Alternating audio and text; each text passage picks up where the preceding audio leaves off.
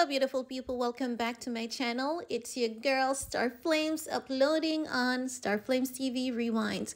So guys, in this video we're gonna talk about Nick Cannon because many of Wild 'N Out fans were concerned if Nick Cannon was about to be cancelled after Nick Cannon basically said that Kyrie Irving was not being anti-Semitic.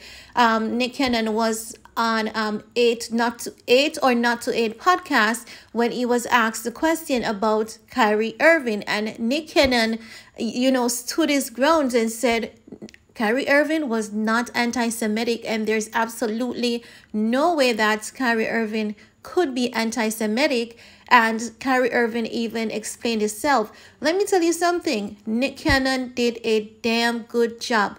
But guess what? I'm going to play that clip for you guys. Then I'll get back with the rest of my commentary. I can wholeheartedly say I know Kyrie Irving is not anti-Semitic. When given the chance to say, are you anti-Semitic or not, he didn't say, no, I'm not anti-Semitic. At the press conference, tell us about that movie, why he did. He said, stop dehumanizing me. And the movie is saying white Jews invented the Holocaust and 6 million Jews didn't get killed. Okay, I know that isn't right. Right. There's a gigantic historical record. Jewish people know when you dehumanize us this way, we know what's around the corner. So in that same statement as those are the tropes that dehumanize Jewish people, the same buck breaking. What's that? I don't really know what that means, to be perfectly honest. The slave masters would bring the buck, the one that gets out of line. So all the other slaves would see lash after lash, showed them the power to set an example. This is what you must do to fall in line. So when we see the 6 things that Kyrie must do to get his job back, right,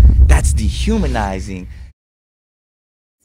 Well done, Nick Cannon. And today we're hearing that Kyrie Irving had a meeting with the NBA commissioner, which seems, well, not seems, they're definitely having a change of heart because Nick Cannon basically said Kyrie Irving isn't anti-Semitic. Candace Owens also said Kyrie Irving could not be anti-Semitic. And you know what is so funny? Candace Owens said the same exact things that I've been saying.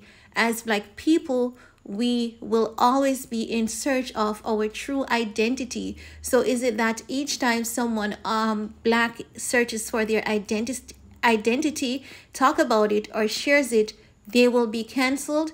And I think that this is what is creating the effect of change as it relates to Kyrie Irving being cancelled. Now, on that note, I want to talk about Mr. Kanye West because I want to know, when does canceling Kanye West end? Because we have people coming from Kanye's school talking about Kanye's behavior, and Kanye West kept going irrespective of the fact that he realized that he was about to lose everything. And I'm saying to myself, but these people knew who Kanye West was and is before they attended Kanye's school. So why is it that they wanted Kanye West to change? And also, as Kanye West told us that Ari Emanuel is about to do a lot to him. He's getting people, he's rounding up people to do, stuff. Just paraphrasing what Kanye West said. And I believe that Kanye West is right, because when you look at people coming out to, say stuff, I mean, Kanye West is already cancelled.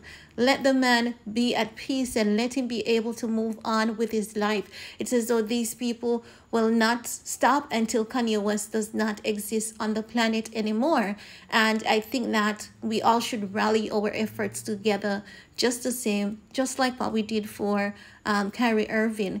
I know that with Kanye West, it's a bit different because, Kanye used words, and some people say he was anti-Semitic. Some people say he's not anti-Semitic. But the fact is that whether Kanye West was anti-Semitic or not, Kanye apologized on several occasions, and it seems as though his apology is not enough. And I think that there should be a limit to how an individual is cancelled and what happens going forward. Kanye West deserves the respect to be treated like a human being, and people need to stop dehumanizing Kanye West. Let him be. Give him the respect of moving on. So that's all I want to share in this video with you guys. Let me know what your thoughts are. While you're at it, give this video a big thumbs up, share if you care, and remember, if you haven't subscribed as yet, be sure to go ahead, hit that subscribe button. Thanks for your time. Stay safe, stay blessed. See you all next time. Bye, guys.